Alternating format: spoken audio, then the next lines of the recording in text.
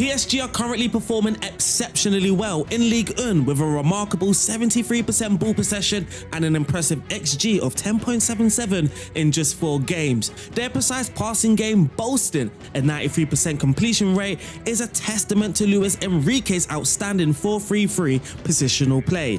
This combination can be challenging for their opponents, and here's why Enrique's PSG are a force to be reckoned with. Yesterday, we are going to be breaking down Luis Enrique's 4-3-3 at PSG and then recreating that in Football Manager. Don't forget, if you are going to like this video, give this video a like right now for the algorithm. Also, make sure you are subscribed if you haven't, and check out the Patreon link. The link will be in the pinned comment and in the description. PSG create a heavy numerical advantage against the opponent's first line of pressure when building up. Against Lyon, PSG built with the goalkeeper, back 4, holding midfielder and the right-sided central midfielder dropping deep, often having a 7 versus 5 while having 2 forwards, Mbappe and Asensio versus Lyon, pin the defenders back, creating depth for PSG to progress effectively. When building attacks from the middle third, PSG fullbacks stay deep in almost a flat back 4, where they will recycle the ball, shifting the opposition across side to side, patiently waiting for the press or space to appear to play the forward pass. The wingers stay wide to stretch the back line, whereas the PSG central midfielders can occupy the positions inside the channels. PSG's shape often resembles a 4-1-5 during the early build-up stages. More on the build-up stages, PSG are very patient and take risk in possession, looking to bait the opposition to press, where they can then progress quickly through the lines. To do so, they will often use back passes, which triggers the opposition to press, or the central defenders would just step on the ball. They'd also use the DM, who would play wall passes between the goalkeeper and the 2 central defenders, looking to further bait and keep possession ticking. Once though PSG get past the first line of pressure, they look to get the ball quickly into the wider areas as they can prepare to create a chance. With both wingers having great speed and possessing dribbling quality, this instantly makes PSG dangerous. PSG often use wide rotations too. Vitinha drifted to the left to allow Mbappe to take up the left channel, where he could then use his pace to run in behind the defense line. Quick combinations in the wider areas further help the wide rotations effectively unlock the opposition. This was also a theme on the right side between the right-sided players. The fullbacks had slightly different roles in moments PSG were looking to move the ball forward to the finishing phase. Hakimi was more adventurous with his forward movements.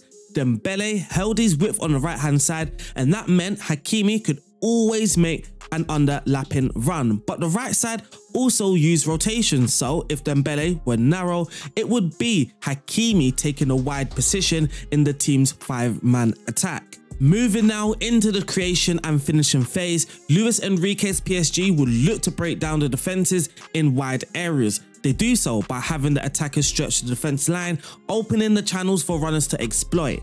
If the defence chooses to stay narrow, PSG would have 2 dangerous wingers free on either side of the fullback, where they can make runs in behind, anticipating a through pass. Attacking the channels is undoubtedly one way PSG create and finish their positional attacks. We saw this with both Asensio and Mbappe goals against Lyon. PSG look to take the opportunities in exploiting the spaces they create between the opposition defenders. If a channel doesn't appear that PSG can exploit, then they will look for quick combinations where they can play 1-2 passes, or look to play pullbacks and delicate crosses into the box. Off the ball, PSG look to defend on the front foot. They will look to cut off supply, making it difficult for the opposition to play out. PSG, on average, only allow the opposition 7 passes before making a defensive action, demonstrating their high press and their intensity. Their 2 strikers lead the press in their 4-4-2 defensive shape, where especially Mbappe would press intensely, looking to force the opposition backwards, where PSG as a team can shift and defend higher up the pitch, or the 2 strikers pressing can force a turnover in possession. In transition, PSG of course look to counter press after losing possession of the ball. Still, instead of going on a counter attack after winning the ball, PSG instead will look to maintain control so they can build another positional attack. And that, my friends, is my tactical analysis on PSG's most recent game against Lyon, where they came away with a very impressive 4-1 victory away from home. But what we are going to do now is go into Football Manager and look to recreate this beautiful positional play 4-3-3 in the game. What I haven't been doing is showing you results in the most recent videos, but in this video, I do feel looking at some of the stats is going to be very, very important. Of course, we did test this with PSG, but I also did it with Stoke because the football that I was seeing at PSG was amazing. But of course, PSG have some amazing players. And I know a lot of you will be saying, well, of course you're going to play nice football, you're PSG. I mean, the point is to recreate a PSG tactic. So it's going to be suited for PSG, maybe not so for Stoke. But nonetheless, I thought I would try to see if I can make some of you happy. And we've only played 26 games, so we're in December, and we're currently sitting in second place with Stoke, a team, of course, that do not have the quality that PSG do. And of course, they aren't the best team in the championship neither. But still, regardless, we are second in the championship, which is very, very good. And if we look at some of the stats, the important stats, average possession, we are on 61%. Best pass completion, we're at 88%, currently third. Looking at the passes completed overall, we're second, just behind Southampton. Our PPDA is second, just behind Cardiff. So at Stoke, it is doing really, really well. Of course, at PSG is where it completely dominated. We won the League 1. We lost in the Champions League final 2-0 to Real Madrid. They actually completely dominated that game. Coupe de France, we won that. And the Trophées de Champions, we won that. Now, this is the beautiful screen. All you're going to see is PSG, PSG, PSG in the important metrics. So most goals, most shots for, fewest shots against, most possession 66% to PSG, and best pass completion 91% to PSG. We had the fewest conceded, the most clean sheets, we had the most passes attempted per game, the best PPDA, the best headers won ratio, not sure why that's important. We had the second most final third passes, so possibly there's something to tweak there. And of course, as we can see, the non-penalty expected goals per 90, we have no issues in creating our chances, though we are currently hugging the ball away from our opposition. But let's break down the tactic in Football Manager. The match clips that may pop up when I'm speaking are match clips from the tactic. So let's break down the player roles. At left back, for the Hernandez role, we are going to be using a fullback it's on automatic. He can choose to get further forward or hold his position, though we are asking him to look to hold his position more often. The two central defenders are ball playing defenders. We don't have any player instructions on them. The fullback on the right hand side is a fullback on attack, and again, no instructions. We do have a super keeper in goal, and the super keeper is on attack. Moving forward to the Emmanuel Ugarte role, which is using a defensive midfielder on support, someone that we can just rely on playing a pass and then receiving back from him. So for an example, the right side central defender passes it to the DM passes it back to the left side central defender. We are able to recycle whilst everybody else can get into their positions. On the right hand side of midfield, we're using the Mazzala on support, someone that's going to look to obviously attack those channels, something that we really, really want from a PSG tactic. We could have technically used two Mazzalas on support or on attack, whatever one you want, to break those two channels. But in the analysis, as we saw, Vitinha often drifted out to the left. You can say that Carrilero role in supporting that left channel for them.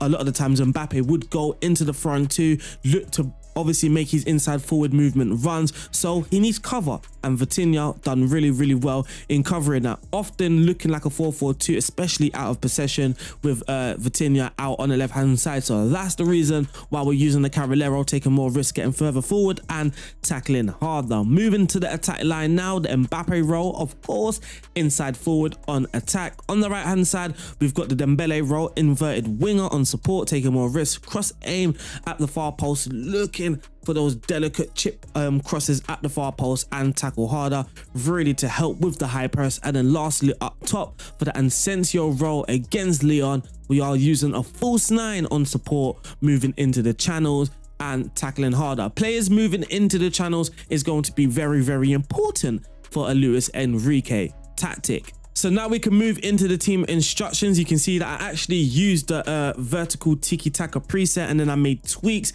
I made a lot of tweaks. For an example, the attacker width is now on wide, very wide, as wide as it can be. It was actually on narrow as narrow it can be with vertical tiki-taka, but we've tweaked it and we've made it wide. Stretch the pitch, make it big as possible when we're building up. Also create those spaces for us to exploit the channels. Approach play, we are using underlap on the left and underlap on the right. Now the movement was a bit, or not a bit, way more fluid than just PSG looking for underlaps. There was also overlapping runs. Hernandez didn't do it as much as Hakimi. He likely done it when there was the opportunity to do so, rather than it being a tactical instructions. Regardless though, in Football Manager, we are using an underlap on the left just in case Mbappe has the ball and he can hold up the ball for the Carrilero to make that underlapping run. We're going to play out from the back, of course, with shorter passing, lower tempo, be more disciplined to make sure we do take up those positions in our positional play, dribble less and work the ball into the box. Lastly, when we do lose the ball, we are going to counter press to try and win the ball back. And then when we do win the ball back, we want to build a positional attack rather than a counter attack. So we are going to hold our shape. When the goalkeeper has the ball, I want him to distribute the ball to the centre backs. And by doing so, just take the short kick. Just take the short kick. Lastly, this is where things get very, very intriguing. Now, of course, you can imagine I started with a high press, high defensive line, and then tweaked it to a high press and standard defensive line. But in truth, the Football Manager results, I felt it was the best at having it at low block with a higher defensive line.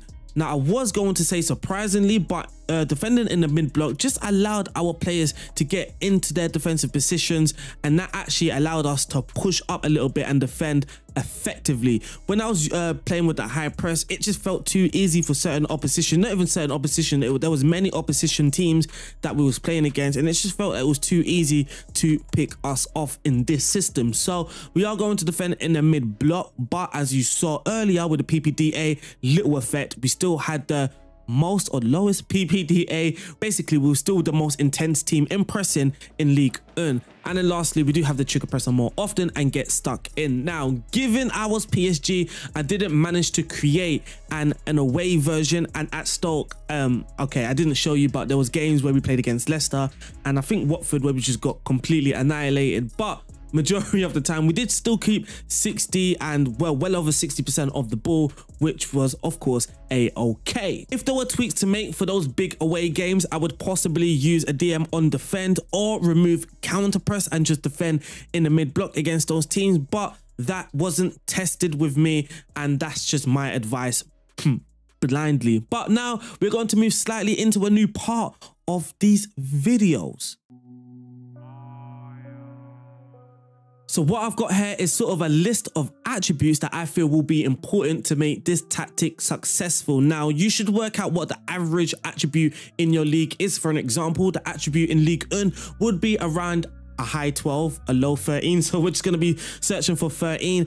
And these attributes are balance. So when your players are under pressure, they can stay on their feet and keep the ball. Agility, so they can move about quickly. Stamina and fitness, so they can handle the high press. Anticipation, just so they can read the game well and read their own teammates. Composure, so they should stay composed on the ball. Decision making, teamwork, work rate is going to be all important with the pressing off the ball, so your teammates can find each other and then keep possession of the ball. Passing and first touch, well, self-explanatory to be good in possession. And of course, I'm not using attribute masking, so these are the sort of players that will be popping up for me. And just, I don't know, interestingly, we'll just see what the young players are that would suit this PSG's team. Fresneda, Gavi, Alex Scott, Jude Bellingham, Musiala, Caicedo, Pedri, Camavinga, Dango, Otara, bring him back to France, Moises Caicedo, Saka, Van der Sar, Martinelli, Danilo, Santiago, Jimenez as well as a striker. Now he actually looks like a very, very decent false nine. He's got very good off the ball movement, decent first touch, finishing is very good actually. Passing to, oh, who is this striker?